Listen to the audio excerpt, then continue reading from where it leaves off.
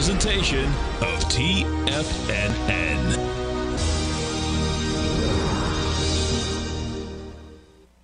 The Tom O'Brien Show is produced every business day. Tom takes your phone calls toll free at 1-877-927-6648. Internationally at 727-873-7618. Let's go to Mike in Southern California. Hey, Mike, what's going on? Hey, Tom, nice to talk to you again. And I have to start out and first tell you, I love this trading room.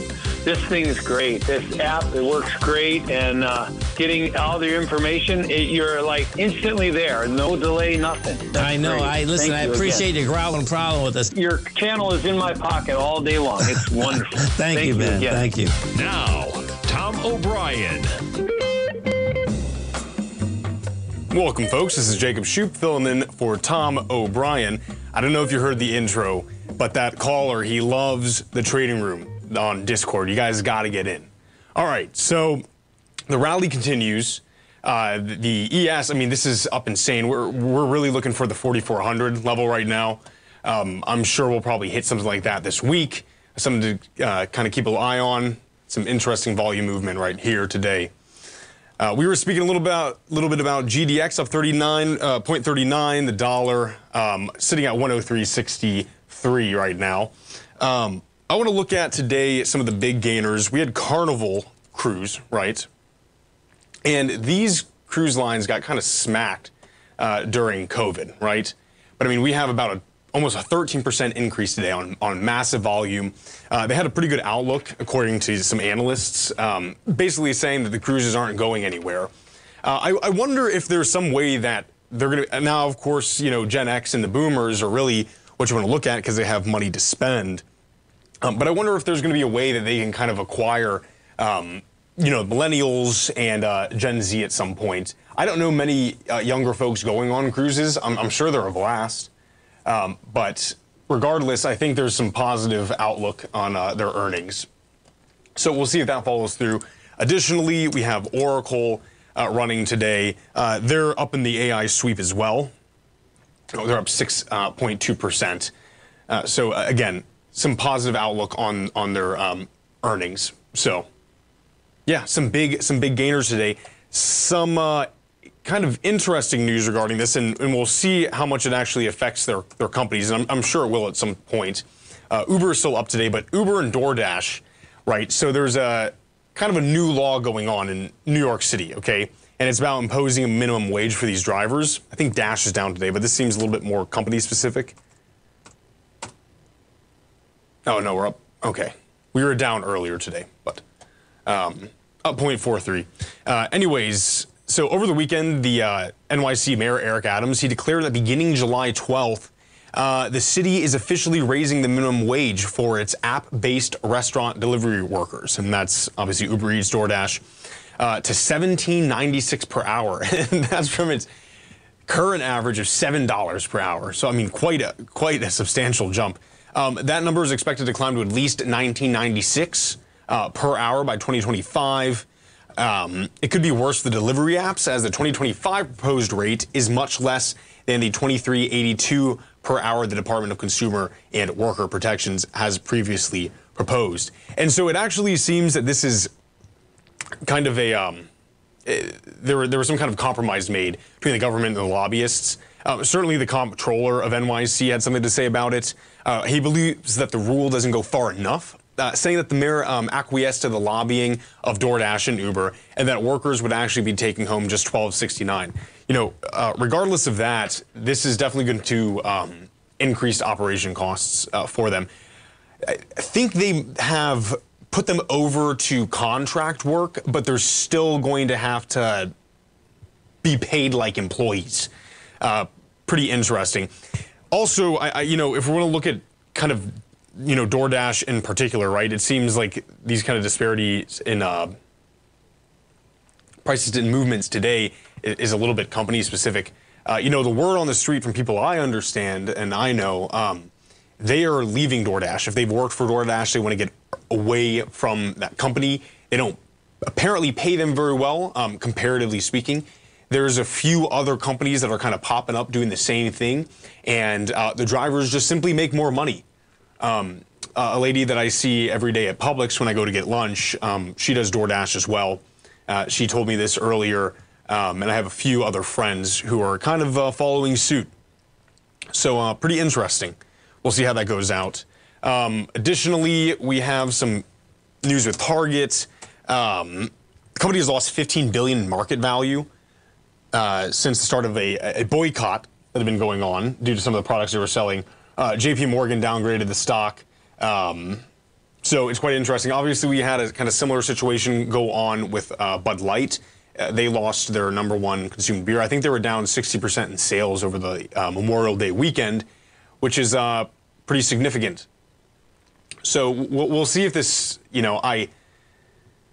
whether or not you agree with the protests, it's still causing quite a bit of an impact on this company. Target also suffers from some interesting issues regarding retail theft, right? And this is hitting a lot of the major, brick and mortar retail places. Let's take a look over here. The retail shoplifting is costing billions as the CEOs worried that they are powerless to stop it. This is retail executives are sounding the alarm on in-store shoplifting as theft burns a multi-billion-dollar hole in their balance sheet. I mean, you had even Walmart moving out of Chicago. I remember a few years back you had, I think, Walgreens or CVS was moving out of LA just because of the thefts, the losses due to the thefts were just so high. There was a study done, and this was in California, that people responsible for these thefts is only a small amount of people, right? It's a small group. I think it's something of like 200 to 500 individuals who are responsible for most of it. So, any kind of crackdown, and if these, cities do get pressured into doing so, if more of these, companies leave, I wouldn't suppose that it'd be that difficult if it's such a small amount of people, right? And these people are in the system, so regardless, it's quite interesting to see such a large cut into the profit, essentially, into revenue. This article is saying, as if a possible recession and declining consumer sentiment wasn't enough to worry about, retail executives are struggling with increasing amounts of stock disappearing, or shrink in the industry parlance. The problem was talked about more on retailers' earnings calls this quarter than any other quarter on record. That was nearly 200 mentions. The increased attention is basically due to more large retailers calling out shrink, and that's the loss from the thefts, as a real problem, impacting both sales and margins. Shrink levels are increasing for almost all retailers. Relish, this is from Michael Relish, is co-CEO of apparel brand Pacific Sunwear of California Incorporated, and that is PacSun, big clothes company. The shoplifting losses are beginning to reach staggering levels. Target said that lost or stolen inventory will hurt profitability with $500 million. So, not only are they getting boycotted, but they're also losing almost $500 million to retail theft this year. Obviously, this is something that really needs to be addressed, and if I were a shareholder, I'd be putting the heat on Target. Folks, stay tuned. We'll be right back.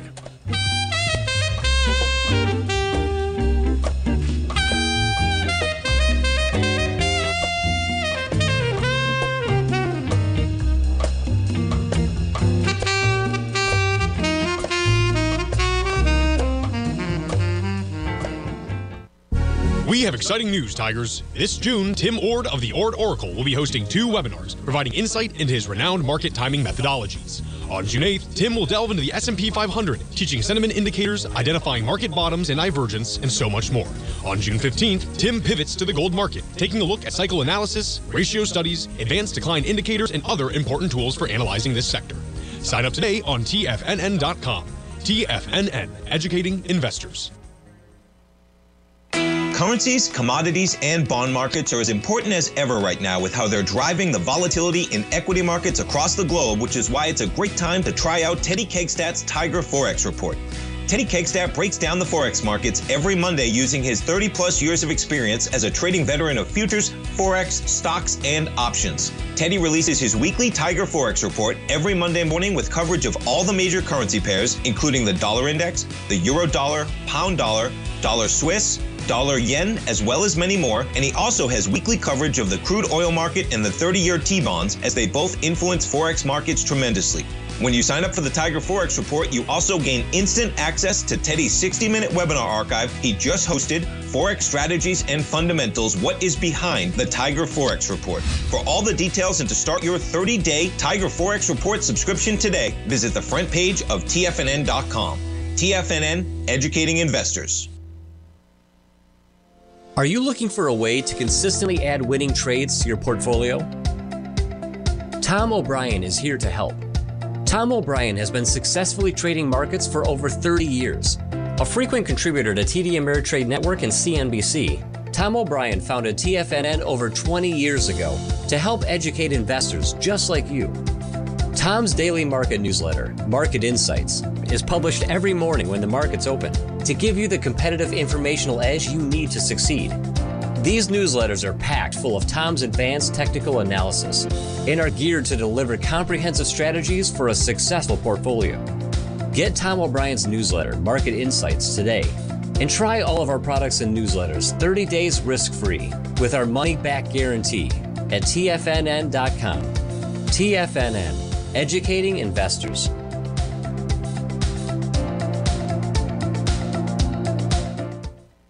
Everything in the universe is governed by the Fibonacci sequence. This mathematical principle is responsible for everything from the most aesthetically pleasing artwork to patterns in the stock market. To stay on top of stock patterns you can take advantage of, sign up for the Fibonacci 24/7 newsletter at TFNN.com. When you subscribe, you'll get a weekly report from veteran day trader Larry Pesavento on stocks you need to pay attention to. And you can trust Larry's analysis. After all, he's got 45 years experience as a day trader. Larry will also provide daily charts, videos, and data on the key markets that he's tracking. Expect notifications from Larry on market movement you need to act on at any time. First-time subscribers also get a 30-day money-back guarantee. If you're not satisfied, let us know and you'll get a full refund within 30 days of signing up. Subscribe to the Fibonacci 24/7 newsletter today. TFNN.com. Educating investors. Call now, toll free at 1-877-927-6648. Internationally at 727-873-7618. All right, welcome back, folks. Yeah, before we just move on from this topic, I want to put this number out here. The National Retail Federation calculated that the lost inventory that cost retailers nearly $94.5 billion, and that's just in 2021. And we have an increase the past 2 years. And you say, well, how do we deal with this, right? You go to places like Amazon, you buy online, but those products still need to get somewhere, right? They have these little, how do you say, little nodes that ship out everything. And this is from this is from last year, January. But this is what it looks like in LA. This is insane to me. This is what it looks like in LA, where the Amazon trains stop. Right, the trains that are carrying Amazon products, the trains that are carrying Amazon products, when they stop, this is what happens. They get raided. So I mean, it's like cattle rustling, but less like romantic, I guess. I don't know. I mean, but it's just insane. So there's stuff going on in LA for sure, and I think they got to figure that out. So we'll see. Anyways, some news on Lockheed Martin. A lot of interesting stuff going on. They're cracking in a little bit more to chips. We're down a little bit today, but that's all right, because this business booms. So Lockheed Martin and Global Foundries disclosed a partnership to drive manufacturing and innovation of semiconductors and boost domestic supply chains for the U.S. national security systems. Both companies will build a chiplet ecosystem to produce chips rapidly and affordably, supporting the CHIPS and Science Act's goals of enhancing critical semiconductor technologies. So this is huge for them. Let's look at GFS real quick. And these guys get deals like you wouldn't believe. So this is up, almost 5% today with that kind of news. So interesting. Lockheed Martin has a huge price already. Kind of hard to get in. Maybe GFS is a nice way to get some exposure on something like that. Look at it on today. Yeah, so they liked it. They liked it quite a bit, up almost 5%. Dealing more with Lockheed Martin, and this is from May. But it's important to kind of, I think, reinforce just how strong this company is. They won the $751 million contract to support a missile program. Valued at $750.6 million, the contract is projected to be completed by August 18th, 2027. Per the terms of the deal, Lockheed will supply JASSMs, along with containers, tooling and test equipment, and spares to support the missile program. They're getting big, big money. The future integration efforts will focus on the U.S. and international versions of Lockheed's F-35 Lightning II fighter aircraft. Pretty neat aircraft if you watch some videos on it. And other international platforms. This indicates a strong demand that the missile enjoys in the domestic as well as the international defense space. On that note as well, the U.S. is announcing a new $2.1 billion weapons package for the Ukraine. And no doubt, Lockheed Martin, I mean, obviously they benefited already, but it just shows you that Ukraine is willing to borrow more and the U.S. is willing to send more, you know, going out into the future on this. So that's the Department of Defense announced on Friday that it will purchase $2.1 billion in weapons for the Ukraine, including munitions for the Patriot and Hawk air defense systems. The weapons are being purchased for Kiev under the Ukraine Security Assistance Initiative. The administration was primarily had relied on the Presidential Drawdown Authority to ship arms directly from U.S. stockpiles to Ukraine. Weapons provided under the USAI could take months or years to deliver, as they involve contracts and might need to be manufactured. Just a little look on this more. A Pentagon fact sheet claims that the U.S. is now committed to Ukraine $39.7 billion in security assistance alone. However, a February report published by the Kiel Institute said American military spending has already topped $45 billion. So there's a lot of money to be made. And again, as more conversation goes on around some conflict, you know, there was some in Sudan earlier I think last month, actually. And then heated kind of tensions between the U.S. and China. You know, these security stocks are a great place to fly to, just because they stay stable, huh? I mean, Lockheed, let me look at a year to date.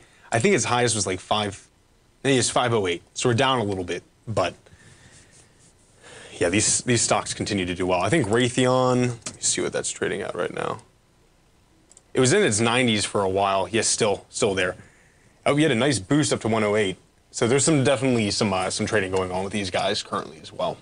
So interesting nonetheless. Microsoft is trying to purchase Activision Blizzard. And so Activision Blizzard, its main way it makes money, and this is with, you know, every other large, what they call AAA game developers, is they do the microtransactions, okay? So you're playing the game and, you know, you don't want to spend all the time leveling or whatever, right? And so you can go ahead and use real world money in order to get, you know, boosts in the game, or if you want your, you know, whatever character to look nice.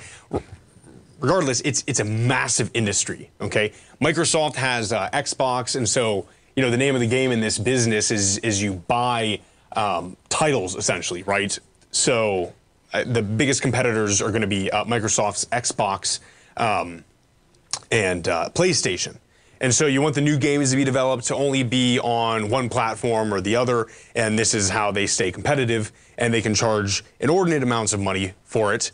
There's always a big protest regarding it, but it still works, so people don't stop spending the money, so the practices continue. Anyway, the FTC has already sued to block the $68.7 billion acquisition, choosing to bring the case before its internal administrative law judge. I know the UK also, this was months ago I was bringing this up, but the UK had blocked it as well, and I was curious to see if US would do it, and they did. So they're set to file for an injunction seeking to block Microsoft's proposed acquisition. By filing for the injunction, the FTC is seeking to stop the acquisition before the deal's July 18th deadline. Pretty insane. And it just seems like this is like cost of doing business for a lot of these large companies. I think Google's facing an antitrust issue now with how they handle some data. Meta always does this. I'm sure you just write it in at this point. But Microsoft is facing it now as well. And so we'll see what happens. If they acquire Activision Blizzard has tons of titles. So Microsoft will now have kind of the monopoly on that. And they stand to make quite a bit of money from it. And these tech entertainment systems, like even when you're facing like recessionary periods, people still continue to buy them. I mean, it's almost become like a cultural thing. I don't play video games anymore.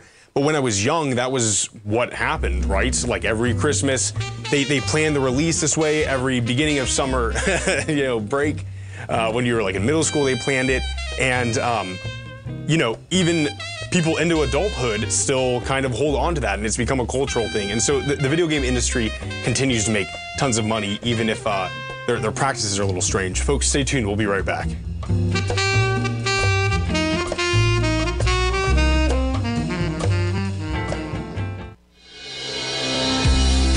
The Gold Report.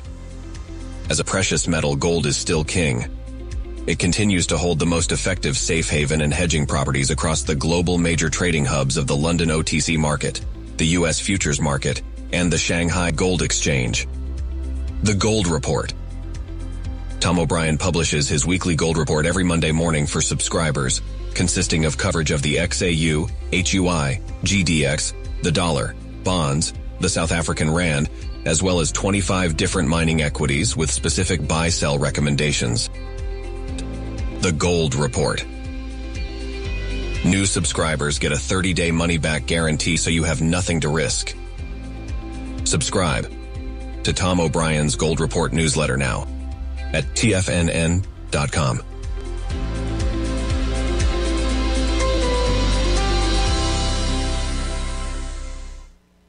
Sharpening your skills as an investor is like getting better at playing a musical instrument. You have to practice, sure, but you also need excellent instruction from experts. At TFNN, you'll get advice and guidance from the authority in technical market analysis. And it's not just dry, tedious text either. TFNN airs live financial content streamed live on TFNN.com and TFNN's YouTube channel with Tiger TV, live every market day from 8:30 a.m. to 4 p.m. Eastern.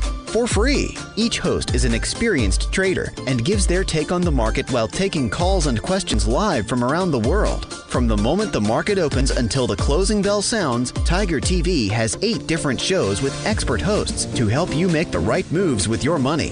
Watch online at TFNN.com or on TFNN's YouTube channel and become the investor you were born to be. TFNN, educating investors. TFNN has just launched their new trading room, the Tiger's Den, hosted at Discord. TFNN has been educating traders for more than 20 years with live programming hosted by a variety of professional traders during market hours. And now they are expanding their reach with the Tiger's Den, available to all Tigers and Tigresses for just $1 for the year. There's no catch or added costs when you join our community of traders. In the Tiger's Den, you can look over the shoulders of Tom O'Brien and the other TFNN hosts while they analyze charts during their live Tiger TV programs, and join an interactive trading community with hundreds of members exchanging ideas. Interact with other Tigers and Tigresses as they share trading ideas, news analysis, and discuss the market action all trading day, even at night and on the weekends. The Tiger's Den at Discord is accessible on mobile or tablets as well, so it's always at your reach. To sign up today and become a part of this educational community of traders, just visit the front page of TFNN.com.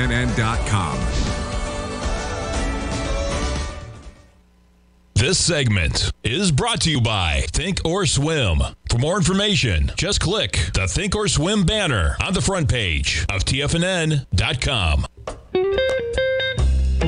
All right, welcome back, folks. Some quick news before we get into a story I want to talk about. We had NASDAQ buy Adenza for $10.5 billion, and that's like a risk data company. And the U.S. exchange operator's biggest deal. So NASDAQ is acquiring a financial risk software company, Adenza, for $10.5 billion, and its largest ever acquisition, as the world's big exchange operators diversify from transactions into more stable revenue streams, like data, risk, and management. The cash and stock acquisition is expected to, quote, significantly enhance NASDAQ's offerings in regulatory technology, compliance, and risk management. This is an exceptional opportunity. This is NASDAQ chief speaking. to acquire a leading software company. So yeah, I mean, pretty huge acquisition. Denza, which is owned by a private equity firm, Thoma Bravo, is expected to generate $590 million in revenue and $300 million in free cash flow this year. Pretty nuts. Some other quick news. Argentina is turning again to the IMF in a last-ditch bid to stave off devaluation. Inflation in the South American nation is expected to reach 145% this year, and a recession is looming, and the central bank's net reserves of hard currency are negligible. The Argentine peso, has fallen almost 40% against the U.S. dollar on the black market this year. That's good. Peronist government is striving to avoid a big devaluation, or a lapse into hyperinflation. How could you not be there already? I think, like, it was in the 90s, right? Something like Pete Singer or something like that. Anyways, they went into a huge amount of debt to the IMF, and that's just a bad spot to be in as a country regarding, like, sovereignty, right? So it's kind of insane to see. We'll see what happens with that.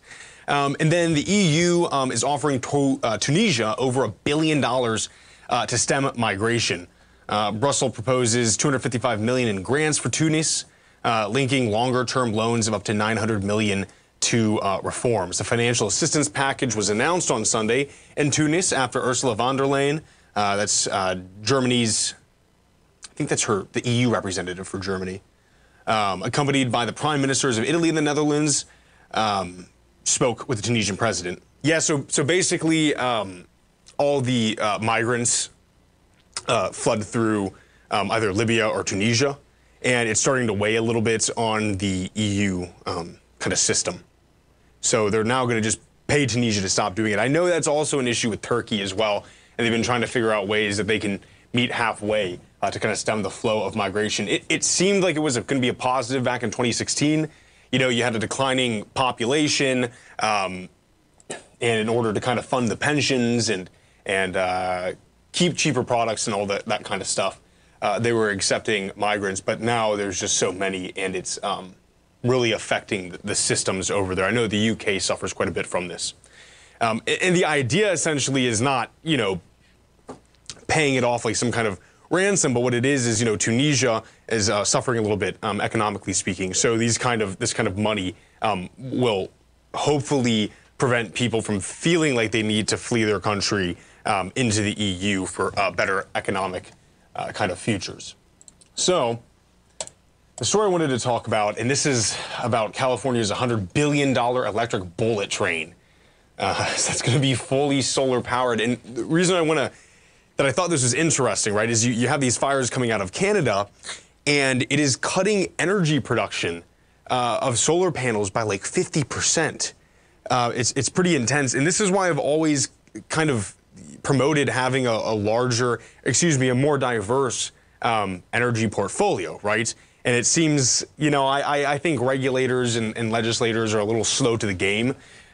So, you know, they're on solar now, and maybe there's a lot of, I would suppose, probably government incentive to keep on that and not shift away, or at least diversify.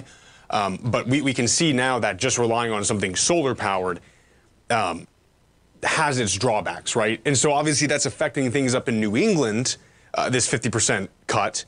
California deals with wildfires like nobody else.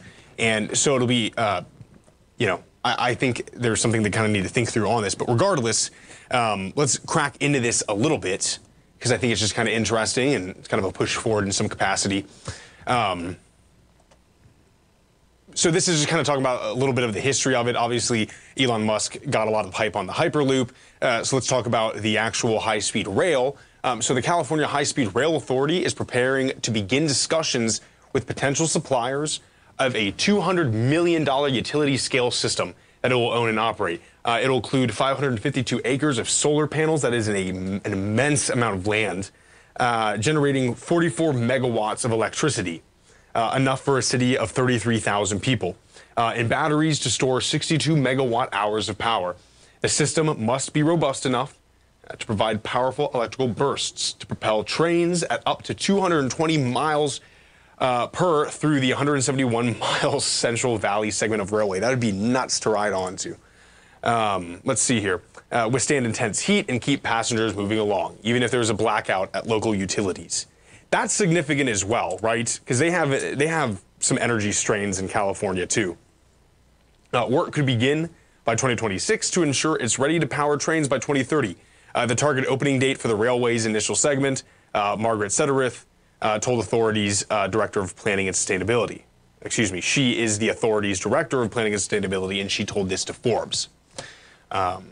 Little plug for the state of California. We were talking about them just earlier in the show, and that's another thing to look at too, right? Like, this is a relatively progressive thing to do.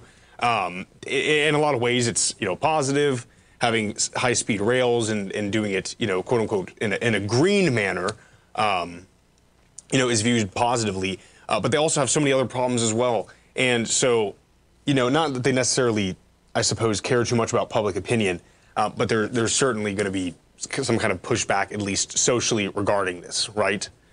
So it'll be interesting. The country's most ambitious and expensive infrastructure project with an estimated cost of more than $100 billion. And so this is crazy too. Okay, so I mean, new infrastructure is being built, but there's the question now too with the collapse of I-95 in Philly.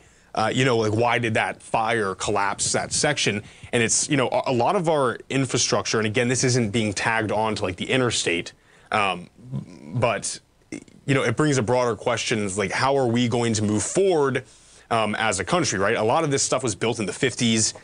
Has it been kept up? I mean, in the case of I-95, probably not. I would also say there's much more people now. I worry too with where I'm at in St. Pete and Tampa and the kind of Bay Area there. There are just so many people, and does that add to extra stress on our overpasses? We have a bridge that crosses the bay to get into Tampa. What are the effects of that? I mean, that's the amount of added people there and essentially the vibration from driving. It's interesting to see if infrastructure can actually withstand that for an extended period of time without any kind of major overhaul and investment regarding repair. And if it's just not worth it, what is the infrastructure of the future regarding transportation? I think they're building a train here. I think it's connecting to Orlando, and that'll be interesting. Florida's unique too because it's so hot out, and it's where does it drop you? But I still think it's an interesting kind of push forward. Folks, stay tuned. We'll be right back.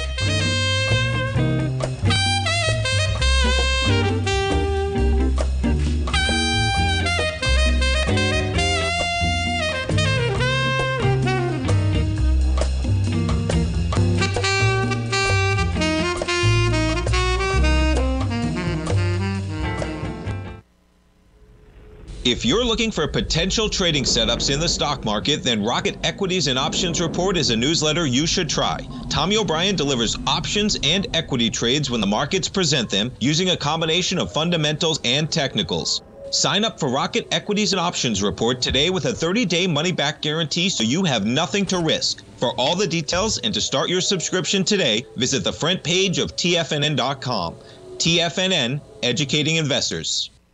You might think that if you want to be successful at trading in the stock market, you're going to need a crystal ball. After all, it's impossible to predict the future, right? Like any endeavor in life, before you decide it's impossible, get some advice from the experts. You might find that it's not so impossible after all. For daily market overviews that give you direction on the key indices, selective stocks, and commodities, subscribe to the Opening Call newsletter at TFNN.com. The Opening Call newsletter is written by Basil Chapman, creator of the trading methodology known as the Chapman Wave. The Chapman Wave up-down sequence gives you an edge in identifying price turns, finding the peaks and valleys in stock prices. Get the Opening Call newsletter by Basil Chapman in your inbox every day. First-time subscribers also get a 30-day money-back guarantee. If you're not satisfied, let us know, and you'll get a full refund within 30 days of signing up. TFNN.com, educating investors. Biotech is booming, but for how long? Whether you think the biotech bull has room to run or has run its course, trade LABU or LABD. Direction's daily S&P Biotech 3x bull and bear ETFs. Visit directioninvestments.com/biotech today. An investor should consider the investment objectives, risks, charges, and expenses of the Direction shares carefully before investing. The prospectus and summary prospectus contain this and other information about Direction shares. To obtain a prospectus or summary prospectus, please contact Direction Shares at 866-476-7523. The prospectus or summary prospectus should be read carefully before investing. An investment in the funds is subject to risk, including the possible loss of principal. The funds are designed to be utilized only by sophisticated investors such as traders and active investors. Distributor Foreside Fund Services, LLC.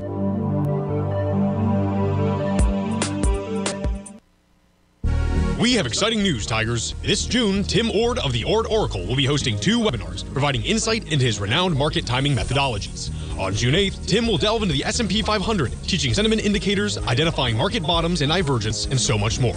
On June 15th, Tim pivots to the gold market, taking a look at cycle analysis, ratio studies, advanced decline indicators, and other important tools for analyzing this sector.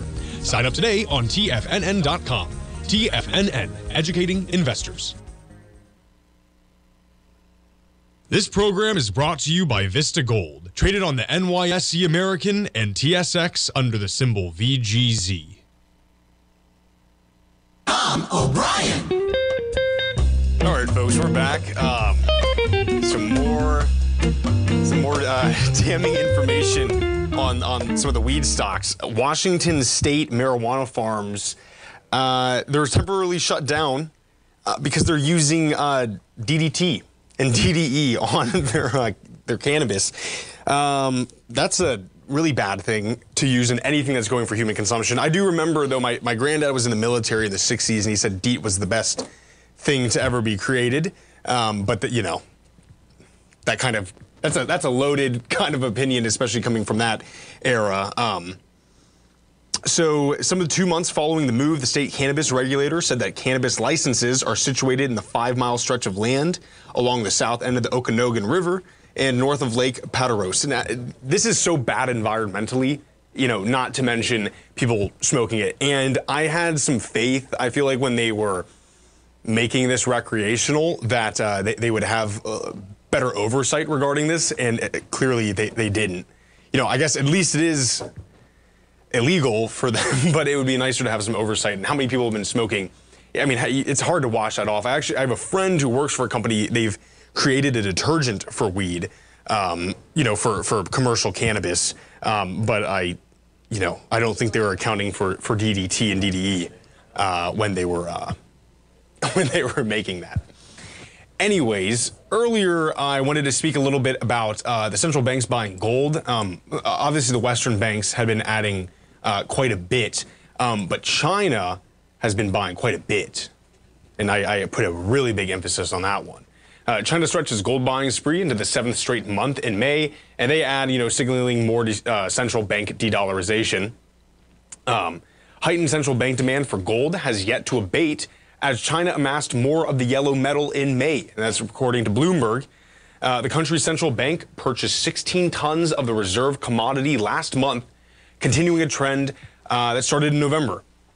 Through the preceding 6 months, China acquired 144 tons of gold and has now amassed 2,092 tons. And my mouse is no longer operational, but just give it a second and we'll keep up.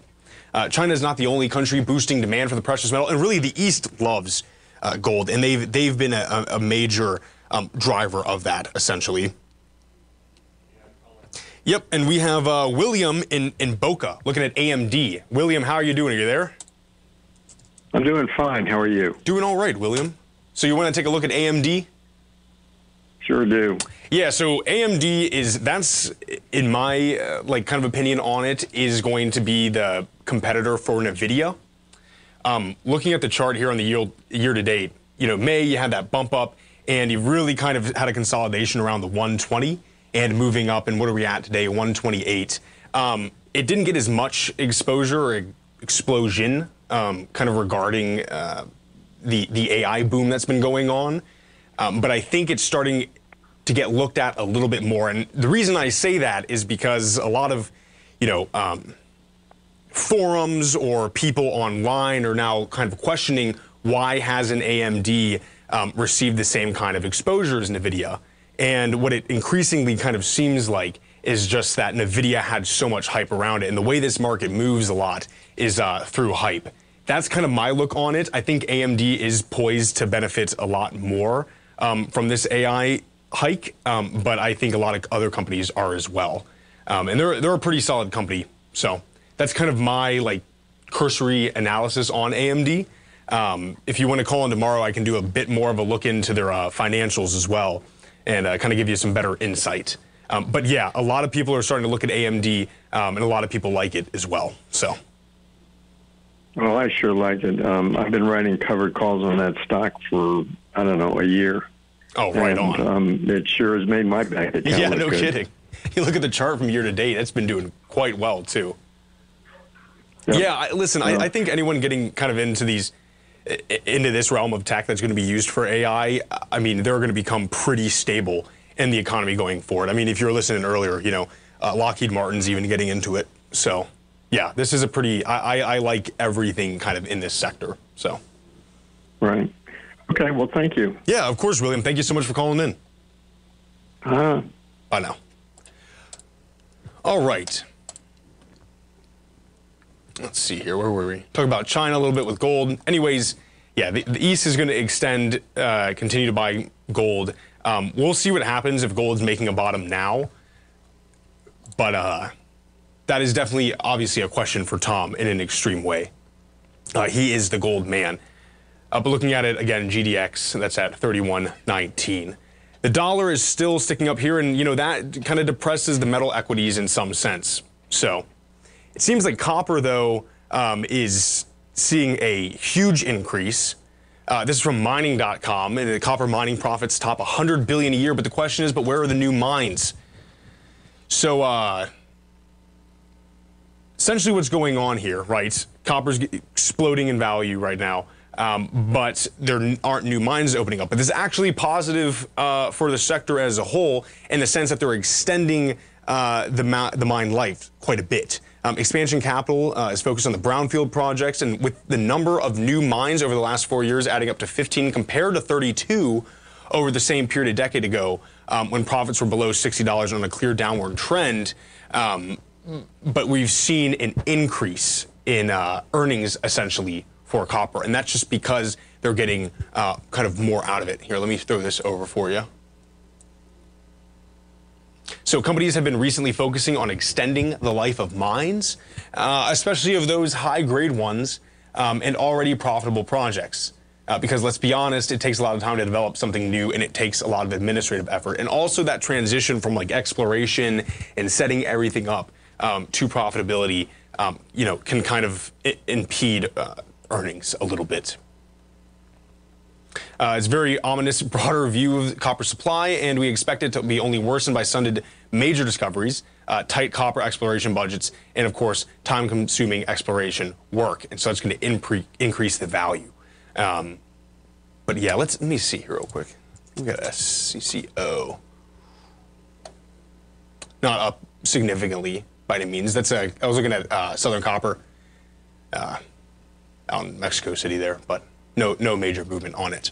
As a result, the S&P Global believes, despite fairly substantial estimated surpluses for the next 3 years, the copper price will hold up well through 2026 before scaling 10,000 a ton again in 2027 when the market deficits begin to appear. I'll link this too in the chat, and I'll actually do it right now because I always kind of forget. So there you go. Fletch in the Den asking who's making DDT. Yeah, that's a good question. I wonder where I probably might be buying it overseas, honestly, right? That stuff stays in the soil forever too. It's so insane. But yeah. Oil forecasts are getting slashed, even with the Saudis trying to stabilize the price of it. Let's see what else. China's NEO is cutting prices because they're not able to compete, and they're also stopping the free battery swapping as sales slide. I think they're cutting their base. I'll get the number for you in a second here. Let's pull up NEO. Is this right here? Folks, stay tuned. When we get back, I'll pull up the right ticker for it. We'll be right back.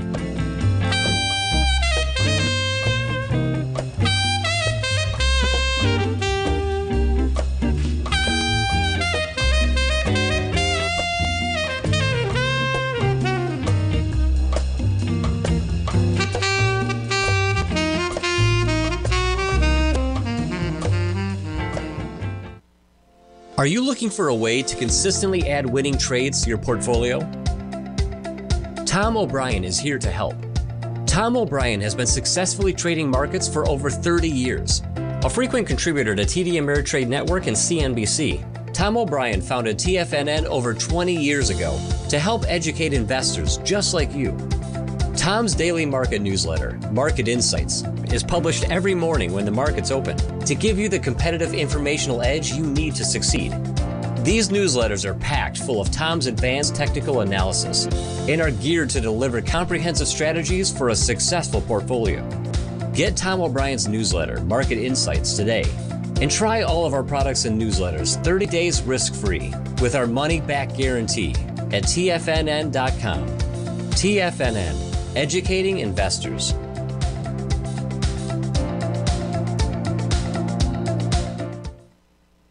You might think that if you want to be successful at trading in the stock market, you're going to need a crystal ball. After all, it's impossible to predict the future, right? Like any endeavor in life, before you decide it's impossible, get some advice from the experts. You might find that it's not so impossible after all. For daily market overviews that give you direction on the key indices, selective stocks, and commodities, subscribe to the Opening Call newsletter at TFNN.com. The Opening Call newsletter is written by Basil Chapman, creator of the trading methodology known as the Chapman Wave.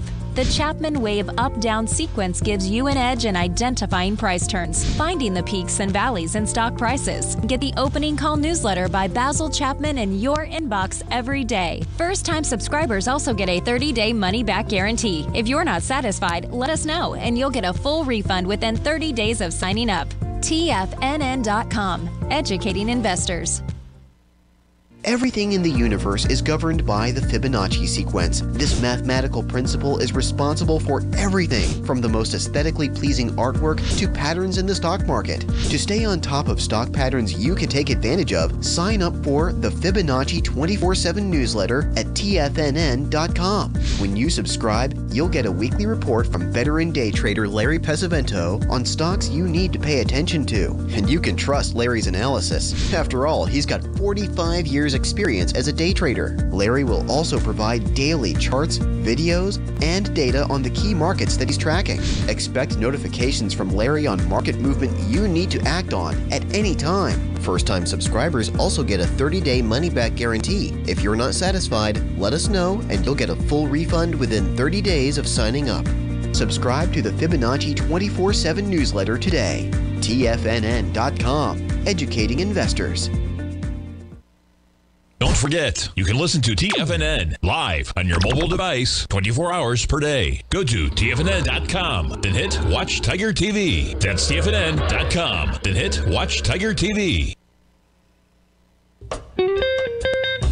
Okay, yeah, I had the right ticker, so I don't know what I was thinking.